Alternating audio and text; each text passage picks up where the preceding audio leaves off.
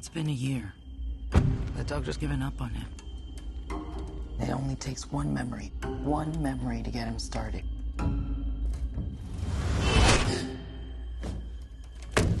You be okay? Just you and him? You be okay? Just you and him? Alex. 1937. Kelvin DeVoe. What the?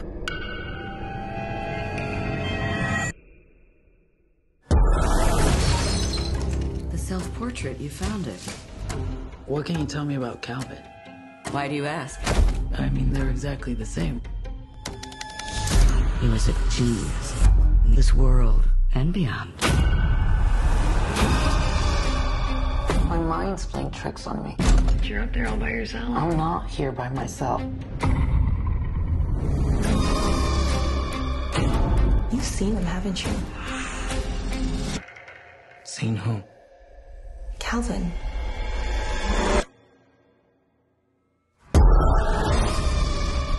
He liked to hurt women. Babe? He loves his wounded birds. Loves. He'll be back. That's the thing about our family.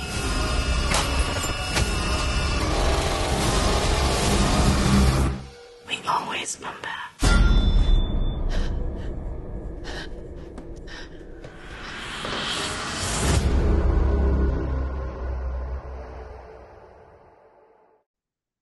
Ladies and gentlemen, boys and girls, children of all ages, I am so excited to have with me here today the stars of the brand new film, The Portrait, Natalia Cordova-Buckley and Ryan Kwanten.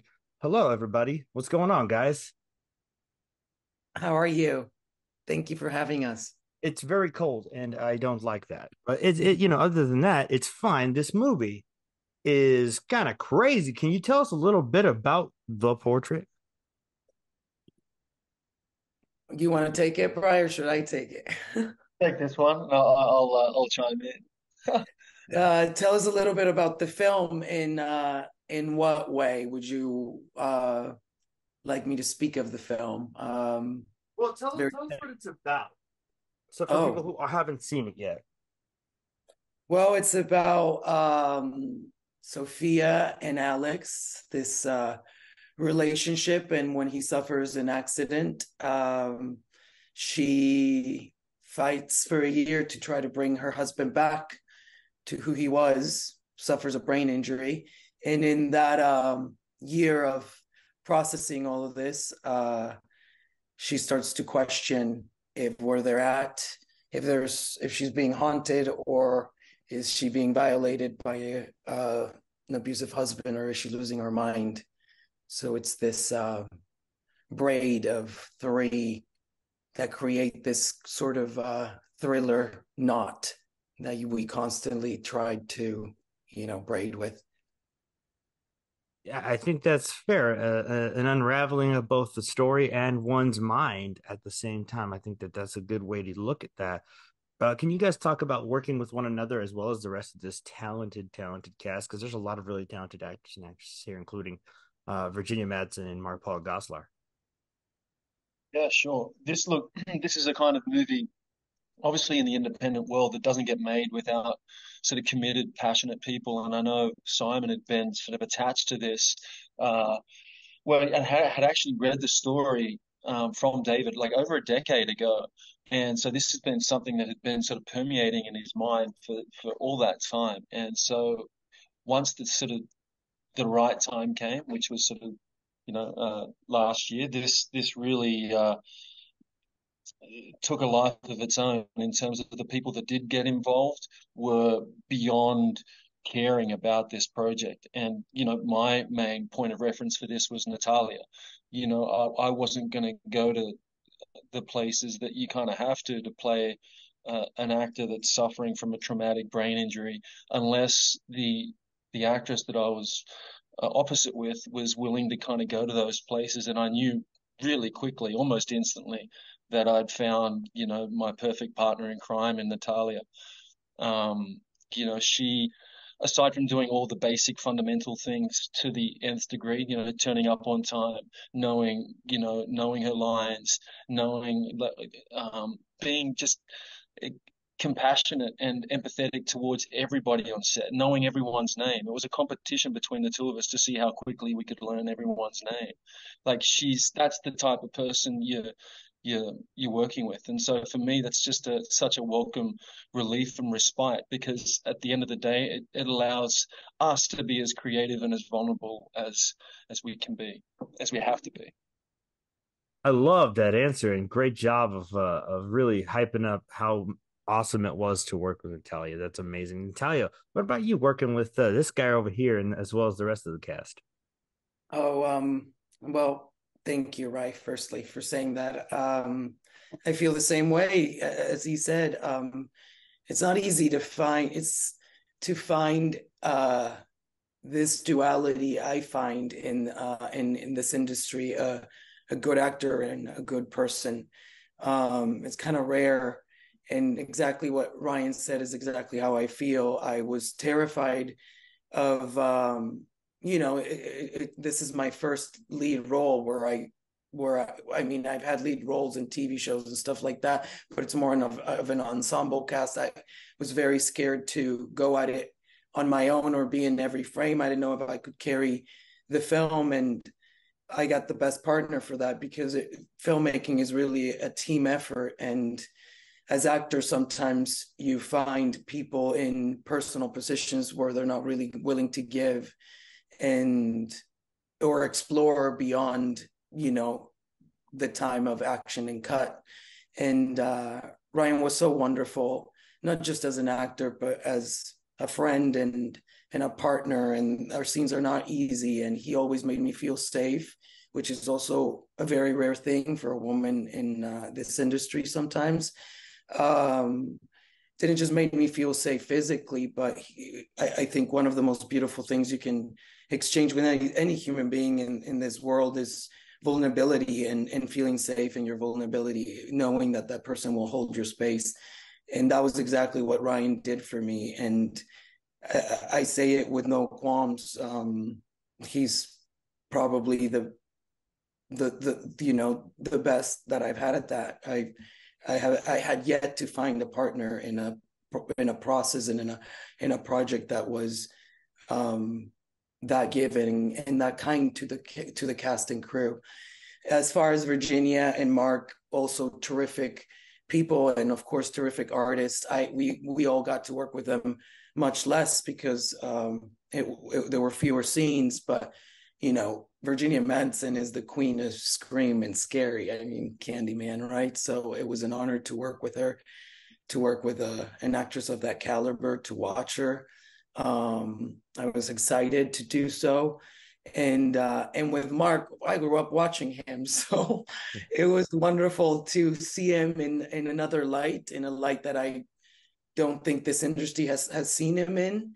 He's extremely talented, and I loved seeing him in this more rugged, dirty, kind of outdoorsy guy, very different from what we usually see him in or how we know him from Saved by the Bell. I just loved seeing that, and I loved that every single girlfriend of mine that found out that I was going to have a bit of a romantic scene with Mark was highly excited, because they all had crushes on him when we were young.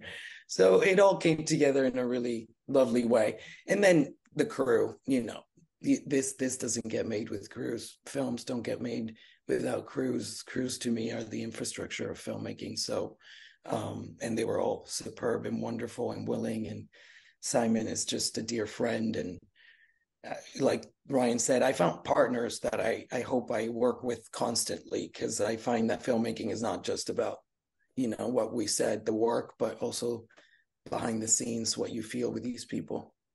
I love that answer. And as a good journalist, I was gonna ask you next anyway, but you kind of touched on it. Working with Simon, how is that? He seems like such a guy who understands what the vision of what he wants to see is, but he's also willing to allow the artists in front of the camera to play and work within those confines. Can you talk about working with Simon?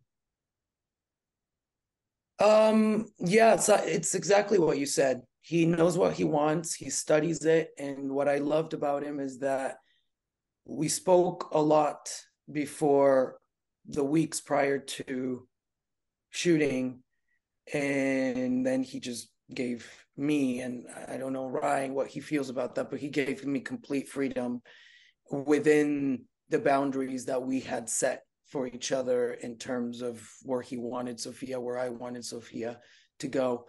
But he's a wonderful director in that sense. He really lets you experiment and sort of go with your instinct, with how you see the character. He releases the character onto your hands, and that's really special. But always protecting you and seeing the performance for you, because I don't really like to watch my stuff as I'm doing it.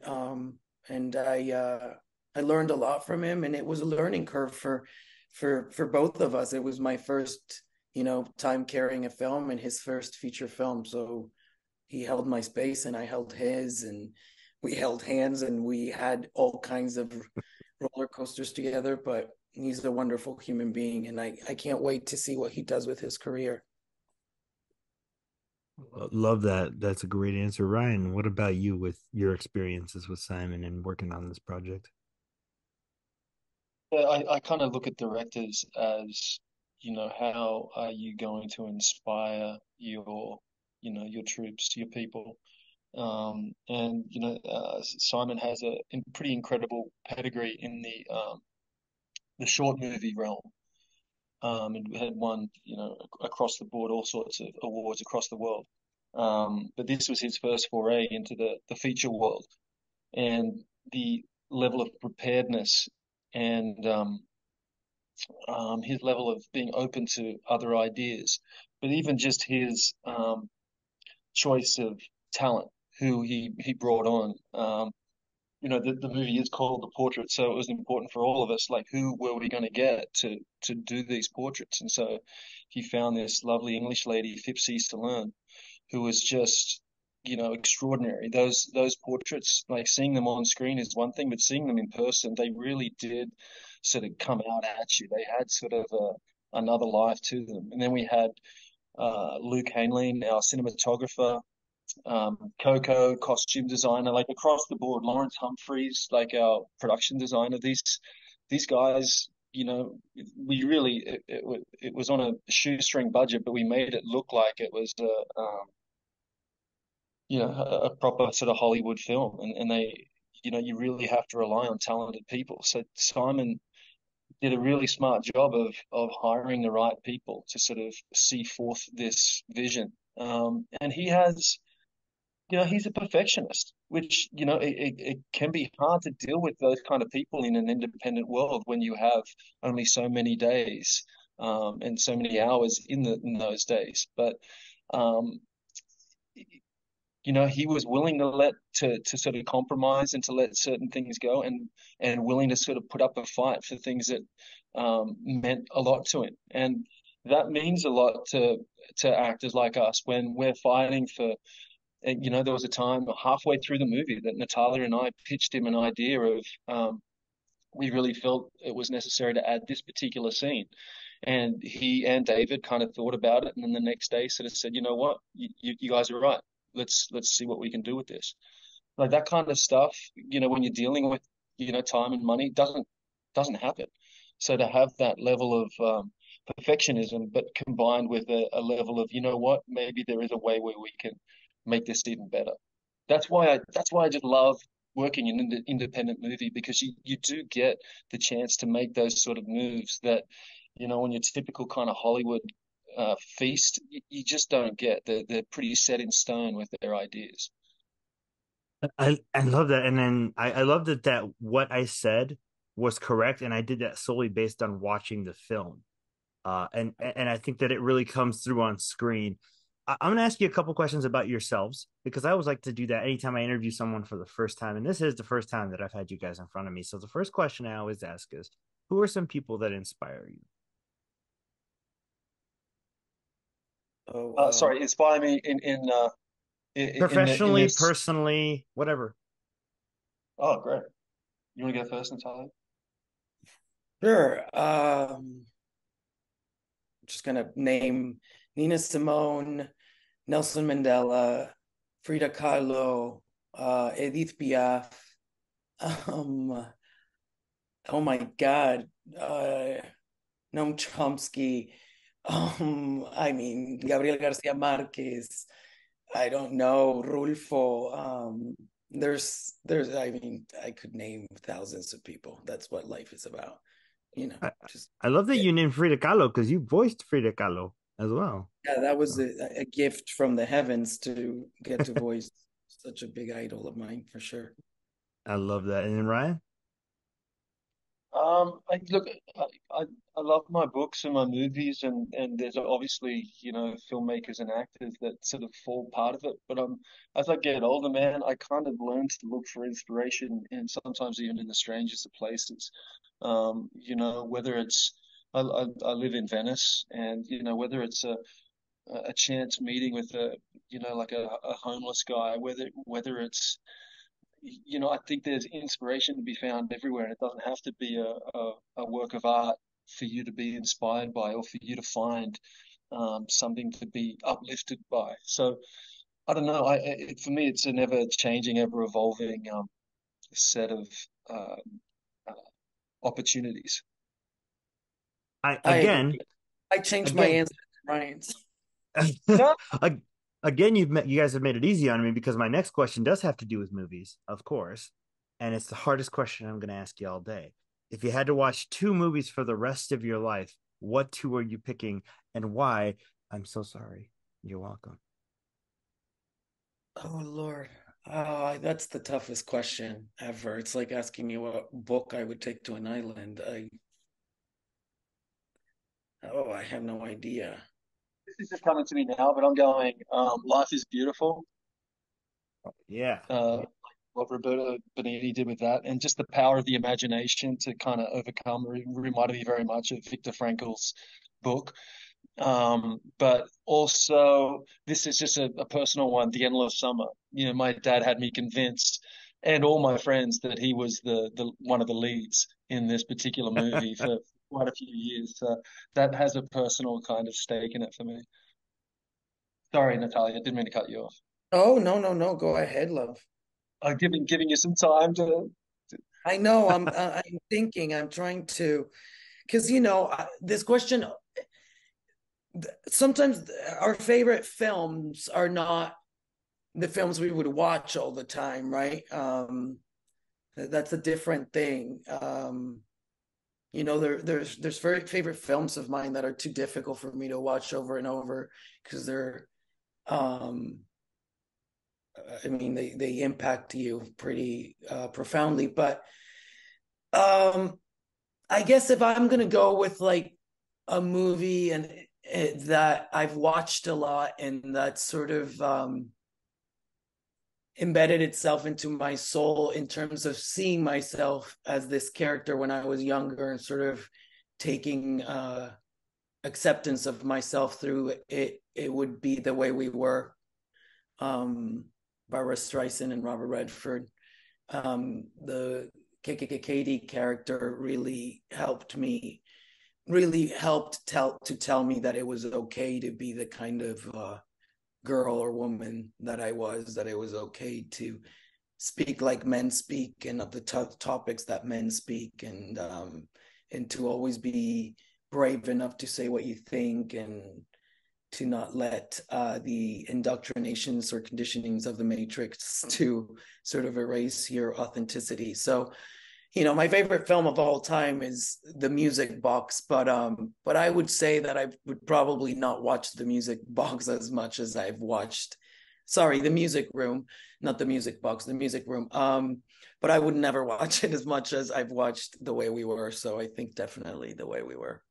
I like that. You get a second one, right? Sorry.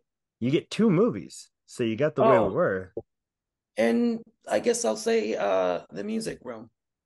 Yeah. See, I like the way we were. We just spoke about it on our podcast Really? that connects to this. Yes, we were talking about the movies of the 1970s, and each one of us picked a year and talked about that year. And so we just talked about the way we were and how fantastic it is. So I love that you picked that.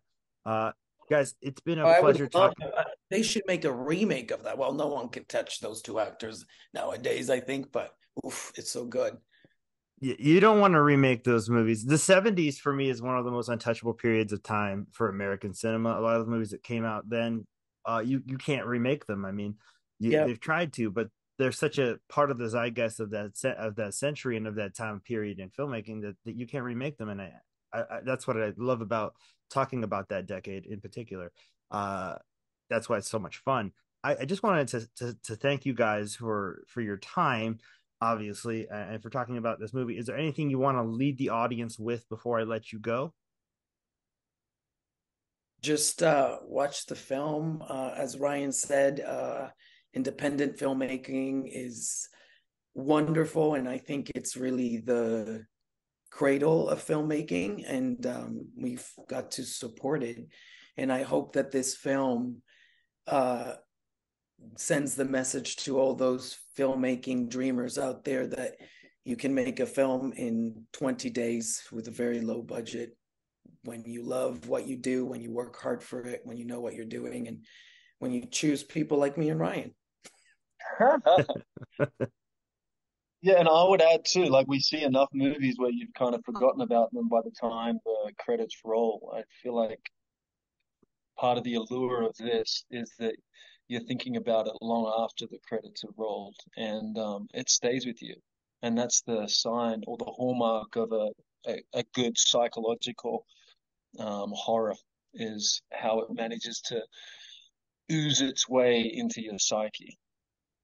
I would agree. This one stuck with me at least for 2 to 3 days after I watched it, and that doesn't happen very often. So I see so much stuff, it doesn't happen so much. So I thank you guys love so that. much. Yeah, see, that's the point of making something like this. Ryan, thank you so much. Natalia, gracias por llamar conmigo. Ay, gracias a ti. No sabía que hablabas español. Well, they didn't tell me I could do it, so I went with English because it's a lot, it's easier for my audience to interpret it. But yeah, sí, hablamos en español completamente, ya. Ah, bueno, pues ya nos echamos una plática en español. Sí, exactamente, yeah. But thank you guys so much. I appreciate you guys. Have a wonderful rest of your day. You too. Thank you.